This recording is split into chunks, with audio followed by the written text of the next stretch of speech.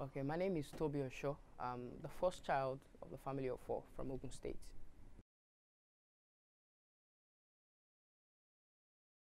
Okay, apart from music, I have a business. I do um, sell building materials and all that. Yeah, so I'm not an active, you know, partner in that business. I'm just a passive. I just invest my money, and then I can also do ministry by the side. Yeah.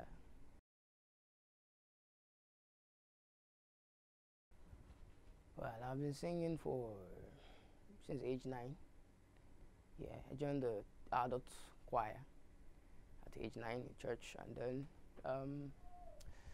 yeah, I've been leading worship and all that. So yeah, singing since age 9, and I released an EP last year. Um, the title of this EP was Beyond Sound. So it had Jesus Hears You Rain, No One Else Like You, and some couple of other songs. It was really a blessing to a lot of people. And this year, I'm about releasing a song on the 31st of this month. The title of the song is Oyedikagi. You can check my Instagram handle to know what's up in that. Okay. Gospel. Well, I would say this. I mentioned earlier, started singing in church from the age of 9. So I'd always known this was what I was going to do. Even though at some point I went for some talent, I went for Project Fame. I think it was after my final year in school. That was 2014. Yeah, so I went for Project Fame, and then, but I had an encounter. That was how I knew this was what I was going to do. Spending some time praying, and then I had an encounter with someone. I saw like a white man was walking. I was walking with him, and then I was singing, and then I was crying, like I was worshiping, and then I worshipped out from that encounter. I was also crying when I woke up. So it was like more like, it was not like a cry of sadness and all, but it was a cry of awe of God and all that. So I knew this was what I was going to do full time. Even my parents had encounters and they knew this was what we were going to do full time. Yeah, but I have my business I do on the side.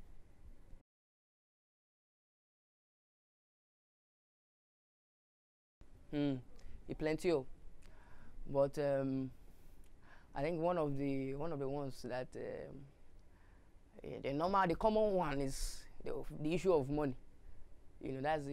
Is a very sensitive that most musicians would talk about. So it's an issue. But personally for me, I don't charge for ministration. It's an instruction.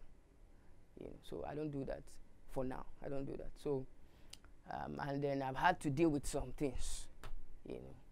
Going with my team, and then because you tell them you're not charging, and then you get to the place, logistics.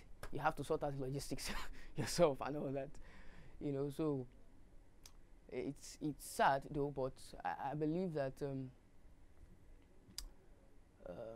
things are changing. Things are changing. I know things are getting better, in this country. So I've seen a lot of people who started with gospel left because of this, this reason. I think the best thing is just to have something you're doing. You don't have to, go all out and say, okay, you want to do full time. Yeah, there are people who have been called to full time, but it's not all the time you do that.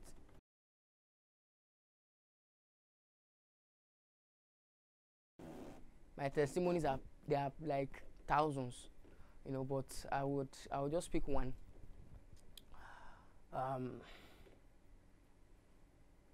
It was a day. Okay, I think it was 2 years ago. I went to register for my international passport.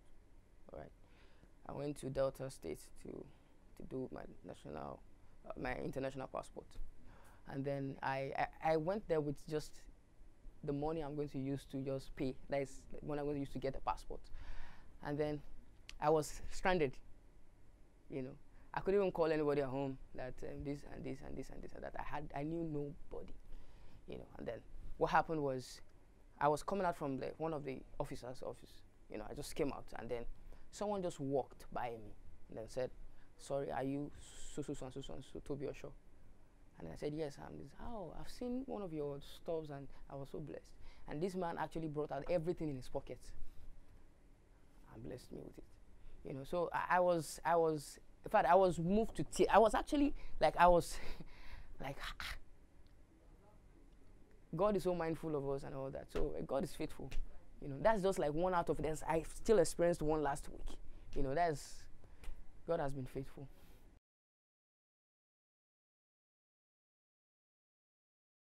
I get one, just one. That one is strong, way. I was traveling to this place, Enugu, for administration. All right, so I know he says this one. I'm also stranded again, you know. But what happened was I went with about 6K. So I got to the park, and then the money the price for traveling was higher than what I expected. So I had to pay. And then I paid, and then something happened. The car stopped at Ekiti. So, and that was the last money in my account. That day, I beg, I will not lie to you. I looked at myself and said, God, who sent me? You know, but you know, God showed up for me. He always shows up. So he showed up for me, and then someone does. I think I sent one of my friends a message, and then and they said, okay, sent me about thank you and all of that. So I had to use that to go for the program, and it was a huge success. In fact, lives were so touched in that program. Yeah, so those are one of my. In fact, that is like one of my crazy embarrassing moments. When God calls you into an assignment, there's a process, you know. At times you might not have the full grasp of what God has called you. You might just see, God might just show you, okay, this is where you're going to be. You might see yourself singing in front of people, but then there's a process between getting here and here. So God will take you through that process for you to learn some things. So you should not get weary in your assignment, you know. Don't get weary in your assignment. Keep doing what you're doing, you know, and be faithful, be diligent, and serve. You know, service is key. Serve, because I see a lot of people, they just want to jump from one place to another. I want to blow. You know, but serve, stay in one place, be faithful, and then watch God himself take you by his hand and take your eye. God bless you. Keep doing what you're doing, and I love you. Okay, honestly, I want to appreciate this platform because not so many people do something like this, you know, and then it's really a great privilege to have this kind of platform to reach out to people, because the airwave is filled with jargons, you know, and then when we have people who are doing this kind of things, you know, we should appreciate them, you know.